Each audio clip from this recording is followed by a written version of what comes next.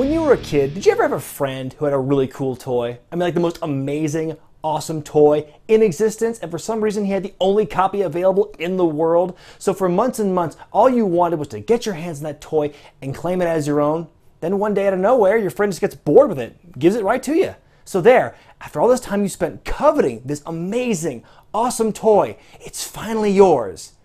And then you destroy it. Just tear it apart. You smash it to pieces with a rock. You throw it on your dad's barbecue grill. You shove it in a pile of dog crap. You put it under a magnifying glass on a hot summer's day. That's kind of like what happened to Bret Hart in WCW. Of all the examples of WCW dropping the ball, perhaps none are as infamous as the company's mistreatment of Bret Hart. Considered by many to be one of the biggest wasted opportunities in the Monday Night War, the Hitman spent the bulk of his time there completely underutilized. By the time he finally reached his potential as a main event star, his career was cut short due to an errant kick to the dome. So strap on your wraparound shades and scream down a long dark hallway, because we're about to take a closer look at what could have been with Bret Hart.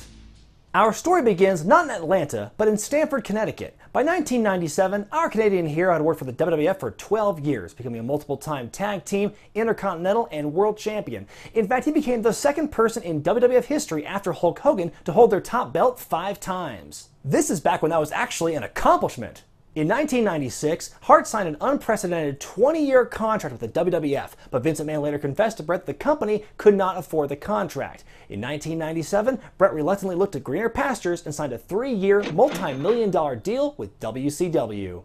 Now, a lot of you know what's coming up next in this story, the old Montreal screw job. Now, I'm not interested in drudging up an old story that's been beaten to death for the last 19 years. So I'm outsourcing this part of the review to someone who's way more into it at this point than I am. So please welcome, for your primer on the Montreal screw job, 13-year-old me. Take it away, Brian. Thanks, older me. The Montreal Screwjob took place during the main event of Survivor Series 1997, when Bret Hart defended the championship against Shawn Michaels. Even though he was leaving for WCW after this match no matter what, Bret still didn't want to drop the title to HBK, mostly because Michaels was an unprofessional prick. Hart was under the impression the match would end in a no contest, also known as a schmoz. Then Bret would give the belt up the next night on Monday Night Raw. But in the ultimate act of betrayal, Vince McMahon told the referee to ring the bell the second Shawn Michaels locked in the sharpshooter. Learn more about it in the biopic, The Jesse Ventura Story. Back to you, present day Brian. Thanks, me. So after Montreal, WCW was given the ultimate free kick. Here you have Bret Hart, one of the best wrestlers alive, coming to your show hot off the heels of one of the biggest stories in wrestling history. Now, WCW was already beating the WWF in the ratings war at that time. So if used correctly, having Bret Hart on your side could have easily put the McMahons away for good. But let's just say there's a reason there's no WCW network today. Due to a 60-day no-compete clause, Bret was not able to wrestle for WCW right away, but he was an integral part of Starrcade 97. He was the guest referee for a match between Eric Bischoff and Larry Zbyszko, where control of Monday Nitro was on the line. But Hart played an equally pivotal role in the main event of Sting versus Hollywood Hogan for the WCW Championship. Now, this is arguably the biggest and most hyped up main event in company history. Sting did not wrestle for more than a year in the build-up to this match. For months and months, he would stand up in the rafters with that crow makeup on, watching all these heinous acts the NWO were committing on WCW. So he was going to swoop in at Starrcade and knock Hogan off the perch and bring the championship home for the good guys, right? Well, let's see. In what I can only assume was some flagrant abuse of his creative control clause, Hogan beat the bejesus out of Sting, barely taking any offense from him for the bulk of the match. Then came time for the finish. Crooked referee Nick Patrick did a fast count on Sting after the leg drop, but Bret Hart prevented the bell from being rung. Vowing not to let another screw job like the one in Montreal happen again, he knocked out the ref and helped turn the tide for the Stinger, who beat Hogan and brought the championship home.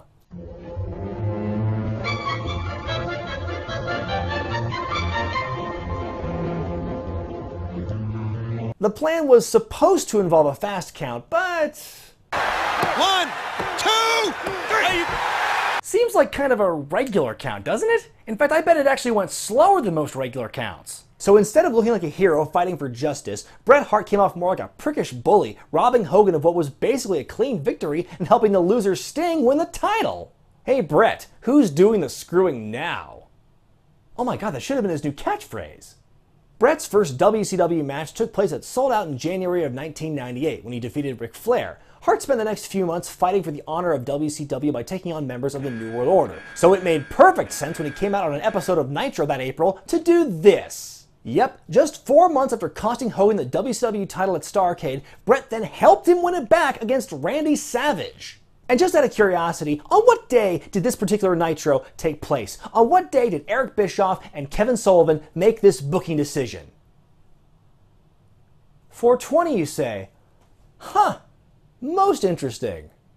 For the next several months, Bret Hart was an associate of the NWO, though never officially a member. And here's where the true injustice of Bret Hart's time in the company took place. WCW was given this golden opportunity to do something meaningful with Hart after being the top guy in their rival company who left under controversial circumstances. Bret could have easily done well doing his own thing as a babyface, which he's always been much better at doing than being a heel. But instead, he became another cog in the growing NWO machine, a lackey for Hulk Hogan, the same guy who did the most damage to Bret's WWF career right when he was being established as the company's next top guy.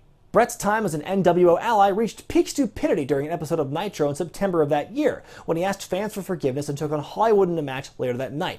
As Hogan was working the leg, Sting showed up to help out the Hitman. He was carried away on a stretcher, but came back to the ring to beat up Sting and reveal he and Hogan were still friends. No, Vince Russo was not booking for the company yet. That twist wouldn't have been so terrible if Hulk Hogan and Scott Hall didn't do the exact same thing 2 months earlier. But Bret's time in WCW wasn't all madness and idiocy, as he became a decorated champion during his run there. He became a 4-time United States champion, a record for that title in the company, adding much prestige to the belt. In February of 1999, Hart lost the belt to Roddy Piper in a match on Nitro after interference from Will Sasso. Wait, Will Sasso? That can't be right. Let me look at that thing. Will Sasso? Will Sasso? What? No. No. I don't believe it. No. You know what? Young me, can I tag you in for a few minutes? Just take care of this for a second. I gotta walk this off. No, I can't believe this. No. Okay, cool, I'm back. Actor and comedian Will Sasso got involved in this match after Bret Hart attacked him during an episode of Mad TV, the sketch comedy show on Fox. The sketch involved Hart playing the new lieutenant governor for Jesse Ventura, played by Sasso. In a move that was reminiscent of the infamous Andy Kaufman incident on the show Fridays, the actors began to break character when Hart was getting too aggressive. It ended with Hart laying out Sasso with a chair and putting him in the sharpshooter, right in front of the audience. After the US title match, Bret came back to Mad TV and confronted Will Sasso in an arm wrestling contest, which he also lost. Great! The rivalry concluded on the February 15th edition of Nitro, in which Hart and Sasso actually competed in the ring. And because this was WCW, Sasso's castmate Deborah Wilson turned heel and interfered, costing Sasso the match. Compelling stuff, folks. Back to me, you. Or is it back to you, me? Thanks, kid. Now time for one of the few genuine highlights in Bret's WCW tenure after he called out Bill Goldberg on an episode of Nitro.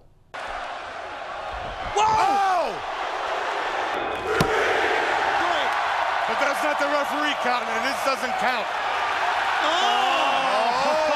Shit yeah, so cool! WCW, I quit.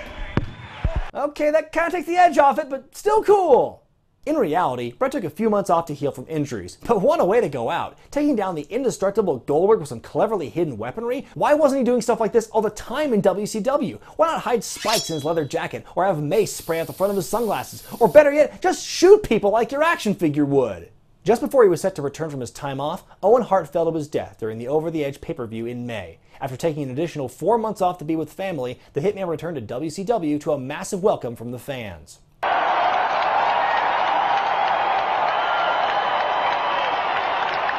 In October, he and Chris Benoit worked an absolute clinic in what has since been called the Owen Hart Tribute match. A month later, the two fought again in the finals of the WCW Championship Tournament at the first ever Mayhem pay-per-view, which saw Bret finally realize the potential he had from the day he set foot in WCW and win the vacant championship. And just when you thought Bret was finally gonna get over the hump. Long Johnny and Johnny moving.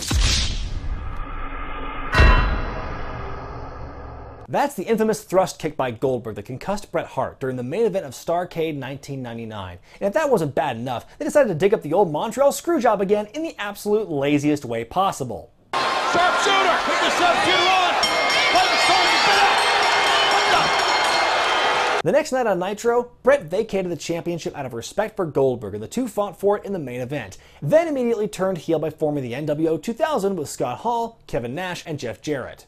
Let's list all the problems with this right now. First of all, a title was needlessly vacated for Bret to win it back the same night. Oh yeah, he also turned face and heel one night as well. 2, boo, no more NWO, kill the damn thing already. And third, NWO 2000, why don't you ask Eric Watts and Chad Fortune what the year 2000 at the end of their tag team name, how that worked out for them. But the good times for Bret and the new world order didn't last, as Bret's concussion problems finally caught up to him.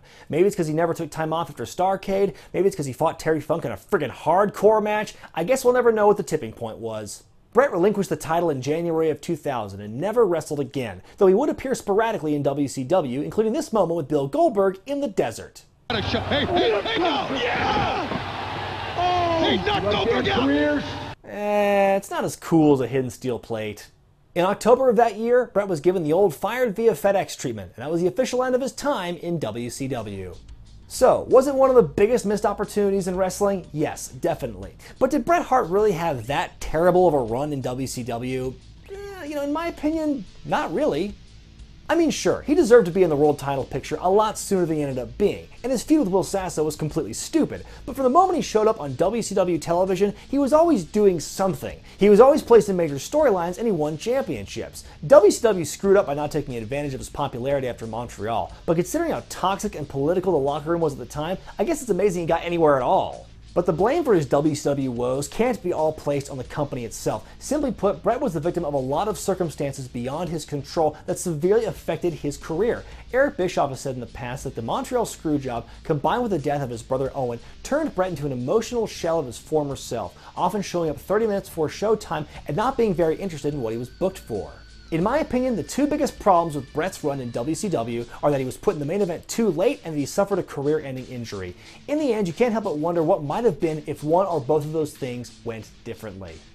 Hey man, just checking in. Do you need anything else from me? Oh hey, no man, you're good for now. Honestly, all this talk about Bret and WCW has got me kind of depressed. Boy, you sure get depressed a lot on this show. I am not looking forward to growing up to be you, man. Oh really? You think this is bad off? Why don't you talk to me when you're a senior in high school, look at your life situation then, and then we'll talk, okay? Well, that's it for this week, fans. Be sure to thumbs up this video if you like it, comment below, subscribe to Wrestling with Regret, and buy the t-shirts at ProWrestlingTees.com. I'm Brian Zane, and I'll see you next time. Are you talking to me? Or them? I don't really know anymore. Get out of here! But if I stay, she'll only see right through me. And then that look of shame inside my eyes